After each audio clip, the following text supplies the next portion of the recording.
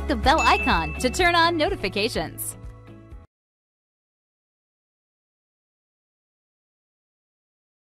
In this module, we'll look at adjusting color for skin tone.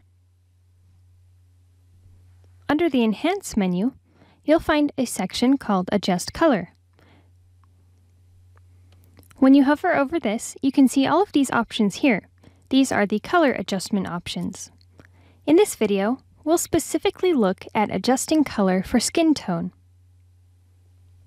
One very important thing I want to mention is that since there is a wide range of skin tones that exist, there's no one-size-fits-all solution, and you'll want to take care with each specific case. That's why for this example, I'll show you two different images to perform this edit on, and show you what the possibilities are. This is another case where you may want to save a copy of your original image in a version set, or even just a copy of your first layer in case you ever need to go back. So I've pulled up the Adjust Color for Skin Tone dialog. Make sure that you have the preview box checked so that you can see in real time what your adjustments will do.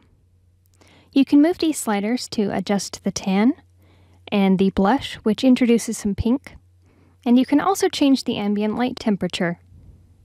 To use this tool, first click on your subject's face, and then you can adjust the sliders.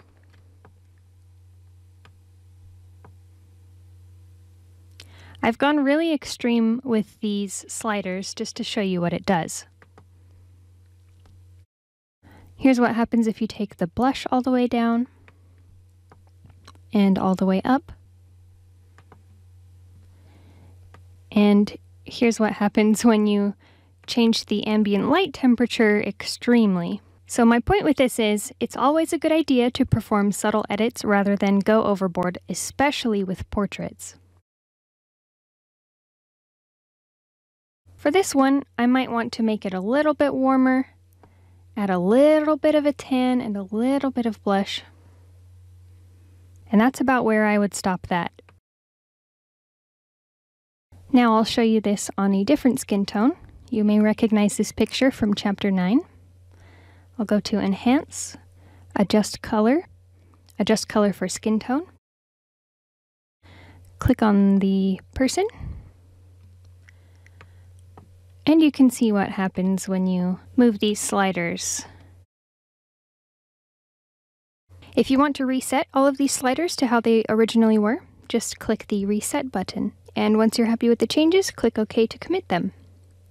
That wraps up this video about adjusting color for skin tone.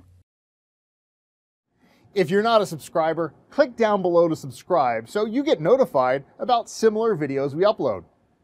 To see the full course that this video came from, click over there. And click over there to see more videos from Simon Says It.